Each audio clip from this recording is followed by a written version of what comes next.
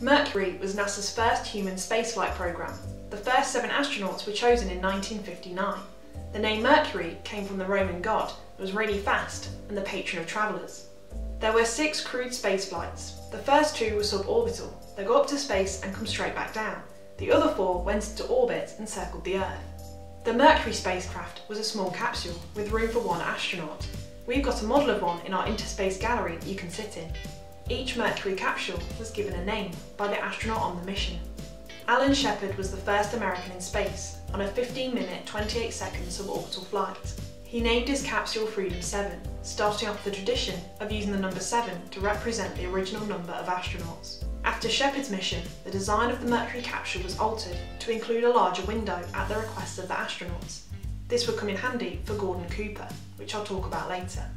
After Shepard's Freedom 7 came Gus Grissom's Liberty Bell 7, named after the Liberty Bell in Philadelphia, which represents American independence. It's also because the capsule itself is shaped like a bell.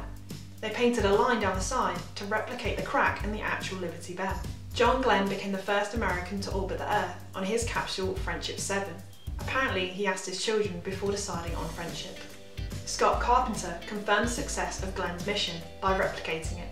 He named his capsule Aurora 7, as he saw Project Mercury as a benefit for all and a light in the sky. Aurora also meaning dawn, and the dawn of a new age.